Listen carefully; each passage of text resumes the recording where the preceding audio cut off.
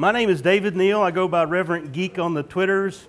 I would say you can trust me because I have a beard, but I had breakfast this morning, and the guy at the table says, I don't trust anybody that says you can trust me. So, I do have a beard, and I ride motorcycles, and I eat a lot of bacon and drink a lot of caffeine, so you be the judge. I'll just leave it at that. So, what we're talking about here, thanks everybody for coming to my talk. I'm super excited that so many people decided to be here and listen to me go on about stuff. But I'm going to talk about Electron. I'm going to talk about why we even want to consider building desktop apps in this mobile-first, web-first world that we live in today. Give you a quick crash course on how to get started with Electron and some tips and stuff that I've learned along the way of building some apps myself. So, to start off, I want to give you a little bit of story about how I got started with this whole process. So I am a .NET developer for a long, long time. I was at the Microsoft PDC in 2000 when .NET was announced. They gave everybody this little book called Presenting C#. I went, being the nerd that I am, I went to the hotel and I read the entire book that night, and I thought, wow, this is awesome stuff. I'm going to do C# from now on. And then 2 years later, I finally got to do it. That was how things rolled back then. So when the time came that I needed to create some desktop tools for some of our customers, I thought, well, our mobile developers, our mobile team is having really great success building cross-platform apps with Xamarin. And Xamarin has this Xamarin Mac tool, which supposedly I can build desktop apps with that for the Mac. And I thought, well, I'll use my mad.NET skills to build some desktop apps. And the pros I found was, yes, you can, through portable class libraries, you can have like a shared code base of, for your application. So you can have the core of your application portable between the two operating systems and even Linux. But that's kind of where the benefits ended. Xamarin Mac doesn't get the same amount of love as iOS and Android. It's kind of like this other, red-headed stepchild of the Xamarin tools. And native UI is extremely hard. I'm a web developer. I've been doing web for a long, long time.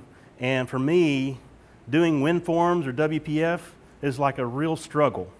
And I know even less about Xcode UI. So doing UI for these desktop apps, you still have to do, I've got to build the UI and for Windows, I've got to build the UI for the Mac, and on Linux, God help you. You got to do some kind of GTK stuff and all. It's not even documented, so good luck. So, and deployment is really hard because, they kind of, the ecosystem around Windows is fine, but if you want to deploy your desktop apps to Mac or Linux, then you got to have mono, or you got to have some kind of static builds or something like that, and deploy, compiling mono on the Mac, you can fry an egg on your laptop, and it takes forever. So I knew that it was going to be a real challenge to try to get deployment done, and at the time that I was doing this was before Xamarin was acquired by Microsoft, and licensing was a deal breaker. It was like $1,000 a year for the Xamarin Mac tools, and that, I couldn't really justify this. It's not an app I'm going to be selling to anybody. It's just some tools that I needed to create. So this is how I ended up on this whole journey with going the .NET way. So I decided I'd heard about this thing called Electron, and I thought I'd give it a shot. The pros I found are it is HTML, CSS, and JavaScript. And, those are, technologies that I'm really comfortable with. And Electron is built on Node.js and Chrome. The cool thing is it's a specific version of Node.js and Chrome. So you're working with the latest version of Node, the latest version of Chrome, and those things are what you're targeting when you're building your application. And there are no deployment dependencies. So when you create your application, Node.js and Chrome are bundled into that application, and it's a standalone app. So the person who is using your application doesn't already have to have Node installed, and they don't even have to have Chrome installed. Or if they've got some older version of Chrome or some older or a different version of Chrome, that doesn't matter because it's all self-contained in this application. And so my experience with Electron was really, really awesome. And one thing to note is that when you're using Electron, the latest version of Node and the latest version of Chrome, you're building against the latest version of the V8 engine. So you have like 95+% of ES6 support right out of the gate. So you don't have to do like Babel or anything like that to transpile your JavaScript. You can write, ES6 type JavaScript, which is really awesome. Now, I would, with any technology, there are some trade-offs. There's some pros and the cons, and Electron is not without some trade-offs. And I would say that the con for Electron is that it's HTML, CSS, and JavaScript. So if you're not already, comfortable with those, building web applications, then this could be a bit of a challenge for you. It is JavaScript all the way down, and we all like to bash on JavaScript, but it's cool stuff. So some history about Electron. It was created by GitHub for the Atom editor, and it was formerly called the Atom shell, and to avoid confusion and make sure that people didn't think that the only thing you could do with it was build an editor, they renamed it to Electron. And it's been around since about 2013. 1.0 release was earlier this year. I haven't checked recently, but what they've been doing is that ever since 1.0, they've been following the whole Chrome and Node V8 stuff really, really closely. So the latest versions of Electron are usually about a week to 2 weeks behind the stable releases of Node and Chromium. Some of the features of Electron include rapid development, being able to do themes. So since it is CSS, you can easily support different themes in your application. So if you want to have a light or dark theme, or if you want to have customizable themes for your app, or even like make it really easy to rebrand your application. So if you got, you've created an application for this particular client, you can easily take those assets and change out the CSS and some images and create the same application somewhere else, or target some vertical markets, that kind of thing. It makes it really easy. Chances are, if you have a web application, there's a lot of JavaScript code and CSS and other things that you could probably leverage into an Electron app as a first out of the gate approach, like a proof of concept. You might even just point your Electron application at your existing web app. That you can do that to maybe get started. Electron has solved a lot of problems for you already, including deployment and silent update. So if you've used Atom or some other application that's built on Electron, you may see periodically. How many here use Visual Studio Code? Yeah. So you've seen periodically the little notification that says, a new version is available. Do you want to restart and do that now?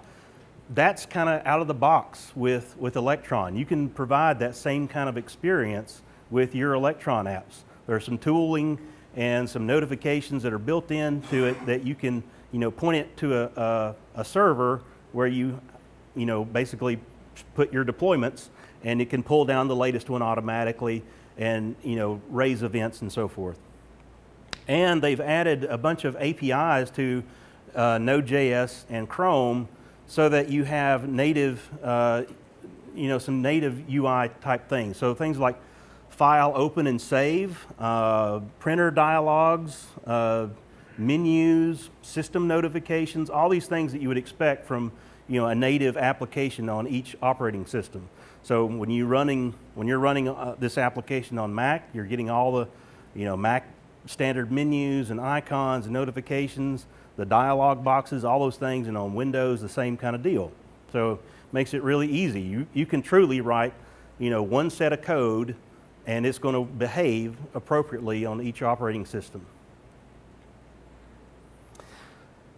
So why should we even consider desktop apps? And I think there are still, basically, in my opinion, there are still a class of applications that are, just feel like the right thing to do. If you need to do offline access, maybe you're building an application that maybe in healthcare where people are going out and they're having to do a lot of data entry and stuff. So a laptop is still the right thing to do. You don't want to do a bunch of data entry on an iPad. That's frustrating. But you're going out in places where we don't have access to the internet, and you want to do some data entry and be able to resync when you get back. Maybe there's specific drivers, devices that you want to be able to use as part of your application. This was my reason for getting into building desktop apps. Is I work for a company that's a SaaS product. It runs in the cloud, and occasionally we need to build some custom integrations with other tools, but those other tools live in a client's network, and it's not it's not okay for us to say, hey, will you open up your firewall and let us talk to your systems from from our SaaS product? That's not going to happen. So I needed to create some utilities that could run on premises that would communicate with their systems and then make appropriate API calls back out to our system so that it could synchronize data. And then there's internal line of business apps, being able to edit local files and access local, a lot of local resources.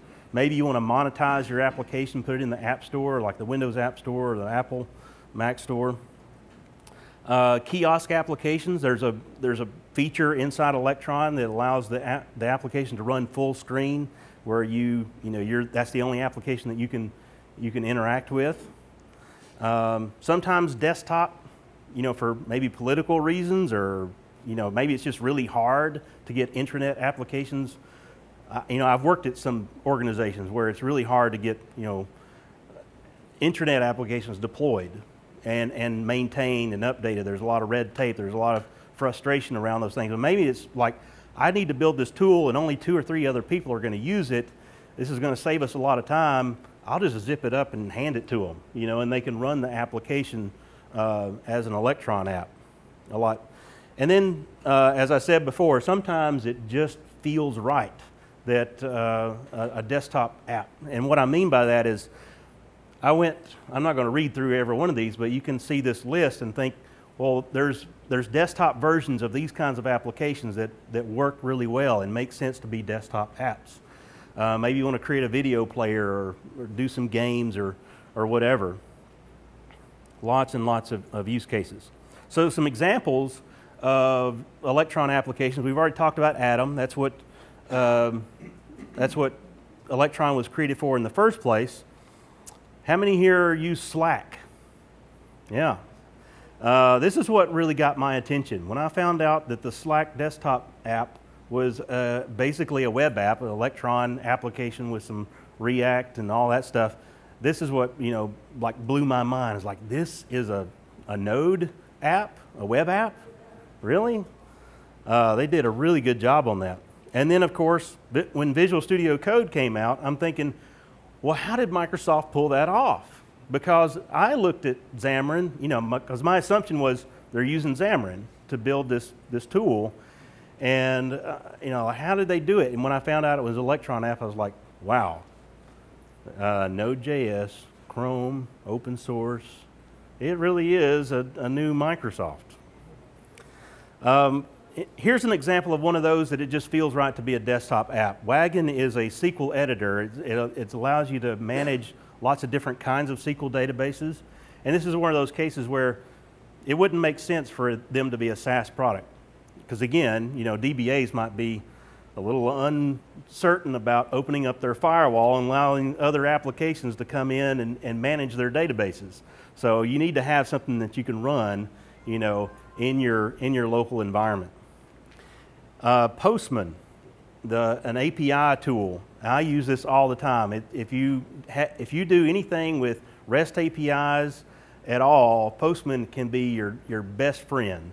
And they now have Electron versions of their for Mac and Windows, makes it really easy to manage API calls and to be able to set up tests and do all kinds of things. Nihilus N1 is an interesting application. It's a mail client. It's open source, but being that it's built on Electron, they've done some things like they took ideas from Atom and Visual Studio Code. There's a whole package ecosystem around this mail client. So you can pull in packages that have been contributed by the community. You can have different themes. You can write your own packages that are basically just HTML and JavaScript. And it makes for a really, really customizable mail experience. You can have plugins that do like language translations or GitHub integrations. There's tons of things you can do with this mail client. Another example that kind of blew my mind when I found out that it was Electron is Speak. Speak.io is a video conferencing,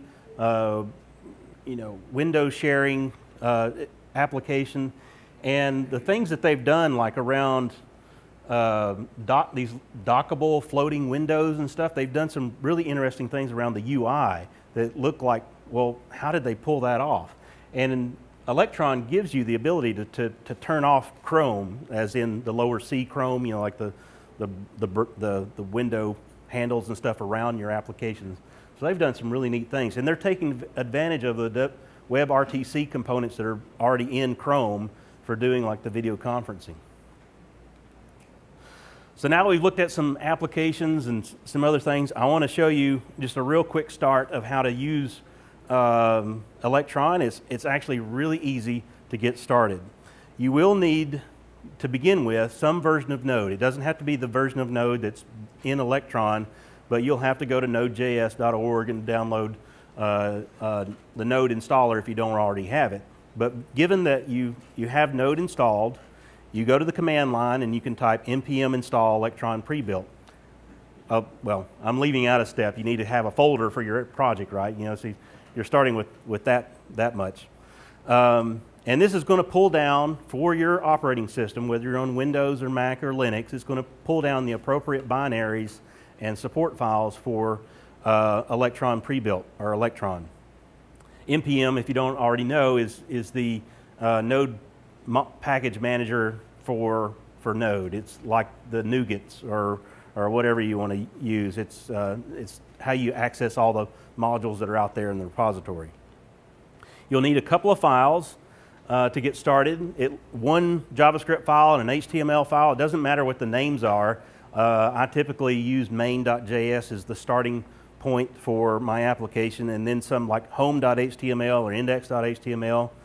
And then to give you a little bit of vocabulary on an Electron application. Electron starts its lifetime as basically a Node.js process. So that Node.js process starts, that is your main.js. It's like a bootstrap.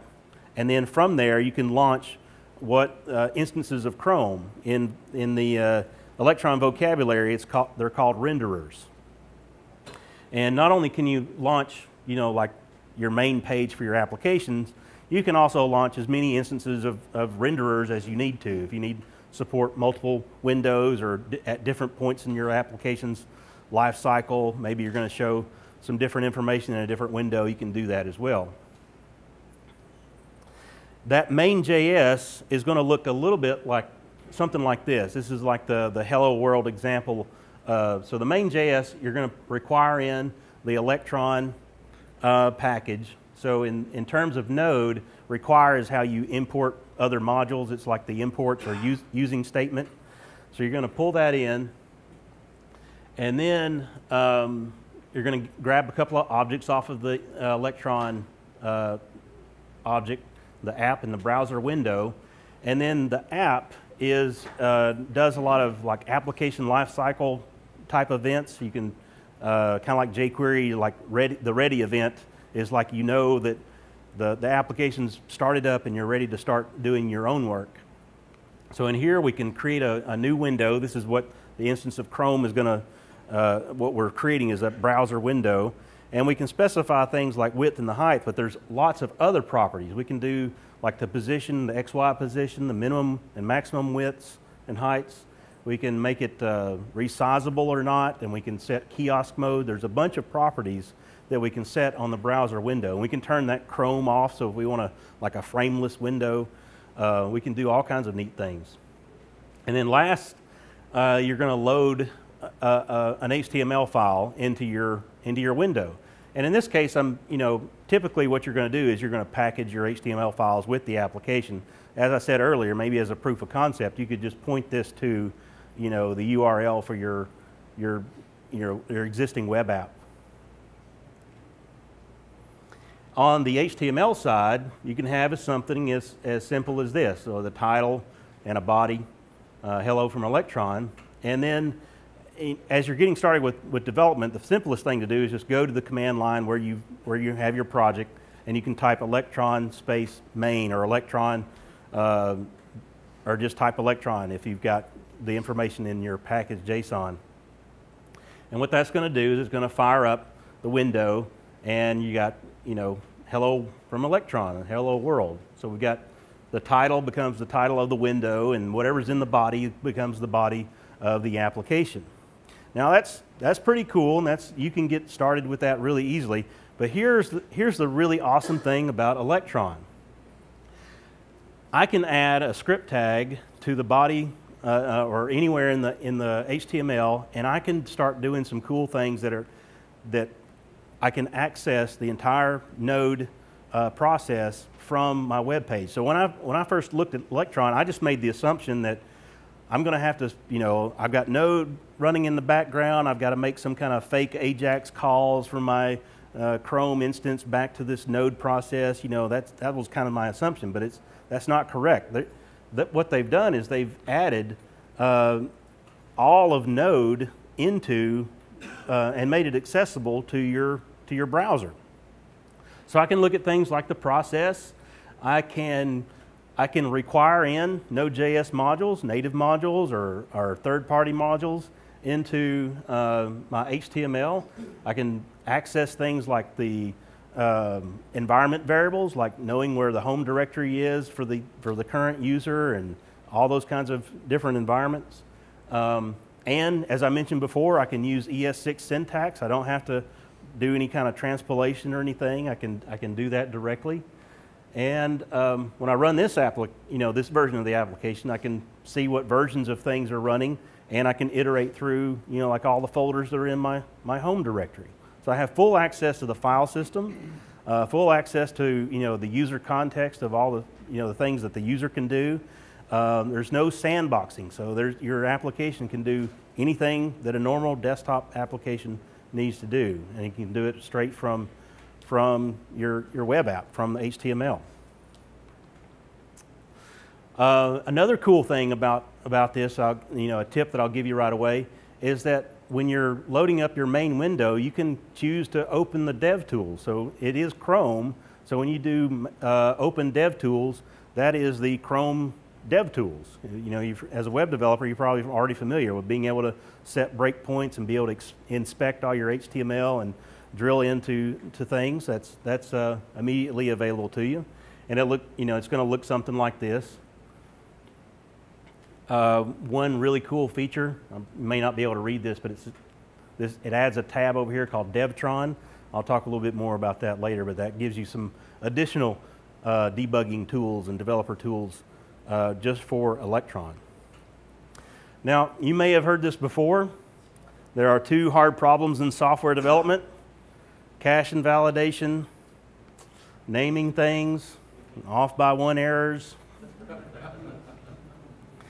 Yeah, we do that a lot. Well, I submit to you that there are actually 4 hard problems in software development. Now, I don't know what your development workflow is like, but at my company, it's really, really important to choose the perfect animated GIF that goes along with how you feel about your coworkers' code, like you're messaging each other in Slack.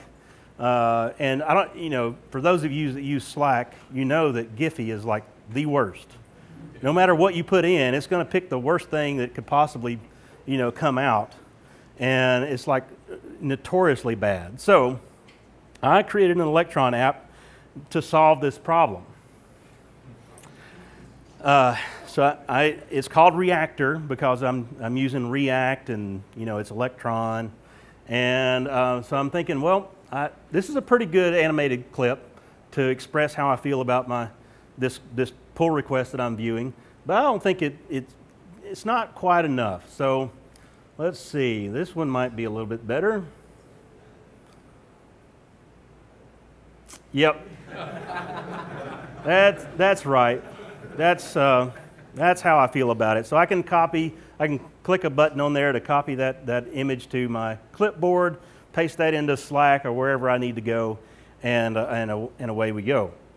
This may be the most important, significant application of my career. If you want this is out of my GitHub repository as Reactor. So there are some modules I mentioned before, some native modules that Electron provides. So process is that main process. It's like your Node.js process. So there's some modules specifically for process, and that includes app, which we already mentioned that. It's got application lifecycle events. You can also access command line arguments, be able to launch those other browsers and so forth. You can detect if there's a crash in your application and other types of things. IPC is inter-process communication. So to be able to communicate between your main process and the renderer process, you're going to use IPC in a publish, subscribe, pub sub model, and you can go either way. So I can send messages from main to my renderers. I can send messages from my renderer back to the main to do certain things. Dialog is that file open and save and printer type things. Menus and menu items, those are the system, system menus. Again, when you're using one API and it's going to look and render appropriately for each operating system. There's also Power Monitor, which is allows you to detect things like is it a laptop? Is it plugged in? Is it running on battery? And also things like the screensaver. So if you're creating say a video client, you've got some courseware you want to deploy to some customers. You don't want the screensaver to kick in while they're watching a video. So you can intercept those kind of events. And you can also know when they've shut the laptop lid and the laptop's going into hibernation or sleep mode. So you can take appropriate action in your application as part of that event to shut down services or close files or whatever you need to do. And then there's tray notifications. On the renderer side, you've also got IPC. You've got this special version of IPC called Remote. This allows you to execute code directly on the main process instead of having to send a message to main, have main run that job, and then let you know when it's done. This is kind of just a direct way of doing it.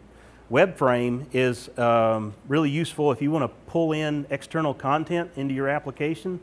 This acts kind of like an iframe, but it's appropriately sandboxed. You can turn off the node integration. You can do some things with that frame so that you're not opening up any kind of security vulnerabilities in your application to that external content. Modules that are available to both, you've got clipboards. You can copy and pull things out of the clipboard. You've got a built-in crash reporter, so if your application crashes, you can post debug stack trace type information to some endpoint on your system. There's a native image, so if you can support different display types like Retina display on Mac and high DPI type displays on Windows. This allows you to do like the tray icons and stuff for your application. You can support different resolutions of that. There's a screen module, and this allows you to not only know the dimensions of the screen that you're working on, but also enumerate all the displays that are connected to your to the operating system. So you can, if you want to have multi-monitor support for your application, you can definitely support that. You can have windows on different monitors. And then there's shell, so you can shell out to some application that's on the system. You can run other types of scripts. You could even move files to the trash or whatever. And then there's the all-important system.beep. Always got to have that in your application somewhere. Some recommended tools. Electron debug allows you. I ship this with all my applications. What that does is it enables the Chrome dev tools keyboard shortcuts, so that you can say, well, if somebody calls you and says, we've got a problem with this application, you can say, well, type Control-Shift-I or F12, and that pops open the Chrome dev tools, and then they freak out because they've never seen that before. They think you've taken over their computer. But you can step through, and look at the console and do some things, as a remote debugging type thing. Electron reload is during development. This allows basically like the hot reloading type scenario, where you can have your application running, and as you make changes to HTML, CSS, or JavaScript, it detects those changes and automatically refreshes your app, so that you don't have to close the application and restart it, which can get really old. Electron packager will take. So to be clear, you can take an Electron application, that Electron pre-built, along with your HTML and CSS and JavaScript, and you can bundle that together and hand that to someone. Now, when they run it, they got to run Electron, and they've got to run the executable. The icon is going to look like the Electron icon, all those kinds of things. But it's a functioning application. Electron packager will take your application and turn it into an executable that's more standalone. It's, you can put in some assets like change the icon of the application, change some of the metadata about the application, and that may be a great first step, just to be able to zip that up and hand it to somebody. And then Electron Builder takes that one step further and creates an installer for your application. So Electron Builder will create an MSI for Windows. It'll create a DMG for Mac, which is this kind of the standard, drag this application into your applications folder type interface, and then a Debian package for Linux. Electron Updater is a really nice tool that kind of wraps up the whole update process.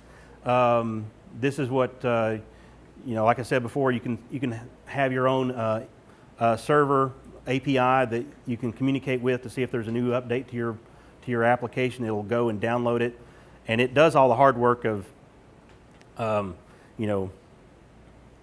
installing the files into some temporary space. And when you restart the application, it's going to swap out the old files with the new files and restart your application, all that kind of stuff. And then if you're doing my preferred method of doing like TDD, BDD style tests for Node has always been Mocha, and there is a drop-in replacement for Mocha called Electron Mocha, and it understands all the additional Electron APIs so that you can put Electron apps under test and not, they're going to pass, or they're going to run correctly instead of blowing up over, not understanding the Electron stuff. There are a couple of new applications that have been created by GitHub to support the development of Electron. One of them is called DevTron. This is what adds the additional tab to your Chrome Dev Tools. And it gives you information about assets. It monitors IPC communications, so you can track the messages that are being sent between your renderers and the main process. It's even got a linter specifically for Electron built in that'll give you suggestions on, hey, you didn't cover this particular, you don't have an error handler for your application. It gives you some useful hints about how to create an effective Electron app. And then Spectron, I haven't used this yet, but it looks really, really good. It's a testing framework that also allows, it's kind of like WebDriver or Selenium. It also puts your front end API or front end of your application under test as well. To get started with Electron, I would suggest that you look at a couple of boilerplate projects. One's called Electron Boilerplate. It's already got a whole bunch of gulp tasks and everything defined around building your application and some other things around development. It makes it super easy to swap out, like the icon images and a few other assets to create a branded version of your application. So it solved a lot of some of the process of getting an Electron application going, and it's completely agnostic. Something I forgot to mention is that as a developer, you can do whatever kind of front end technology you want to do. If you want to do plain HTML, or if you want to use React or Angular or Backbone, or just whatever you want to use, Electron doesn't dictate what kind of front end technology you want to use inside the application. But there is, if you use React, there's a really great boilerplate project called Electron React Boilerplate, and it's got Redux and a bunch of other things already baked in. It's got the hot module code reloading and so forth, so that it makes it for a really good development experience with Electron. And there's a brand new one. Paul Betts, one of the guys on the Electron team at GitHub, has created this drop-in replacement for Electron called Electron Pre-Built Compile.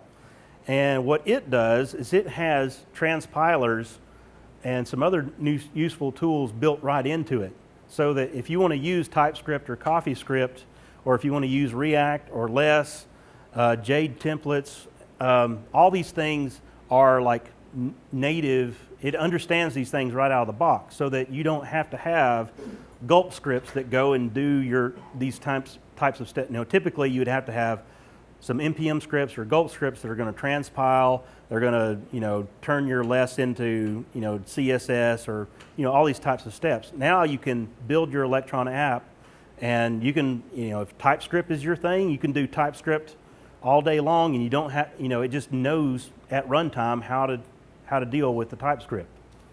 Really awesome. As far as like the style of your application, I'm a developer, I'm not a designer. I don't know how to create beautiful looking apps, but I think I've had pretty good success just using things like, in this case, this is an application I created using Bootstrap and some jQuery. That's all I'm using for this. And those are the glyphs, icons that come with Bootstrap. There's another CSS toolkit called Photon Kit. This is by one of the designers at GitHub, and it makes for a very native looking application. Right now it only supports, the UI only looks like a Mac, which is, looks really awesome. So if you run your application on Windows, it just looks like a really beautiful Mac application running on Windows. I don't have a problem with that. So this is an application I created using the Photon Kit, and the way it styles the windows and the frames and the buttons and everything is very Mac looking type design. Makes me look good. So some tips so far, just little things really. Maybe if you've noticed, like on the Mac, when you're running Chrome and you put your pointer over a link, it turns into a little cartoon Mickey Mouse hand. That's typically not what you expect from a desktop application. So you can turn that off just by setting the CSS default cursor on all your elements. Another thing, like a little anomaly from Chrome, is that if you click on an image and drag it, you get like this ghost image that you can drag around on the screen. Well, you can turn that off. You don't want and you won't be able to, people, maybe you want to turn off the ability to select text or not, that kind of stuff, drag those things around. One idea is, if you do have multiple windows in your application, just to be really responsive, you can hook into the close events of those windows if they close it, and instead of actually closing the window, just hide it. That way, if they want to go back to that window again, you can just instantly show it to them. It just makes for a more responsive UI. And then I would also suggest that you offload some, if there's work that needs to be done, like AJAX calls or something that might take a long time, offload that to the main process. Use IPC to send a message to main to go do this thing. And then, because that's kind of like how you this is kind of like the workaround for multi-threading, or you could use like web workers or something like that. But the idea is, you know, it's a web app, and it's a single-threaded event loop. You don't want to block that loop. You know, you want to keep the UI really responsive. So you can, like the Nihilus N1 mail client I was talking about earlier, when it's doing all the fetching of new emails and checking for mail and sending mail, that's all happening on the, you know, separate instance, either on the main thread or on a actually hidden instance of Chrome to do that work. Common things that I'm asked about around Electron. Local storage, you can read and write, you know, directly to JSON files. This is what I do for like configuration information. It's like a good idea, like a desktop app. When you close it, when you open it back up, you expect it to be in the same spot that you closed it, and it's got the same dimensions as when you last used it. So that's a good idea to store that information. I use FS Jetpack, which makes it just dead simple to read and write JSON files to the file system. To go beyond that, AnyDB it's got kind of like a MongoDB type API. PouchDB is like a full CouchDB implementation for local desktop or local systems. The advantage of PouchDB is if you're wanting to support a disconnected scenario where you want to keep things synchronized between your server and the desktop clients, PouchDB can be pointed to a CouchDB server and automatically keep things in sync when it comes back online. If you really want to access relational database storage from an Electron app, maybe you're building a line of business app inside your organization, and you just you use SQL Server or you use Postgre or something like that, and you just want to communicate with that. Well, you have access to the entire Node.js ecosystem. So any module that's available for Node, you can use that in your Electron apps. I recommend for SQL Server a module called Seriate. It has like a promise-based library. It's got some finite state machine stuff. It's got some really cool features for SQL Server. Postgres, MySQL, Oracle DB. There's any kind of driver. There's probably a driver for whatever database you want to use for Node. From here, I would say go search for Awesome Electron. This is like the exhaustive list of anything and everything Electron. Blog posts, videos, tutorials, example applications, open source repositories. You can find it all at this GitHub repository. There is if you have access to Pluralsight, Rob Connery created a Pluralsight course called Electron Playbook. It's not so much how to get started with Electron. It's more of like, here are some tips of building an Electron app that I can share with you from my experience type thing. The documentation for Electron is actually really good. When they released 1.0, they like revamped their entire documentation site, and it's pretty awesome. And then for asking questions and stuff, the Slack community for Atom, there's an Electron channel out there, and it's active all the time. And a couple of guys from GitHub usually hang out in there.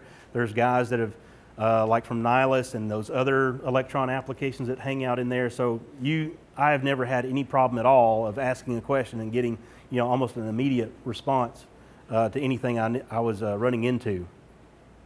Last thing I want to encourage you is that you don't need permission to be awesome. So you're here at this conference to learn new things and to take some ideas back to your organization. They're going to love you for the awesome things that you're learning here at this conference.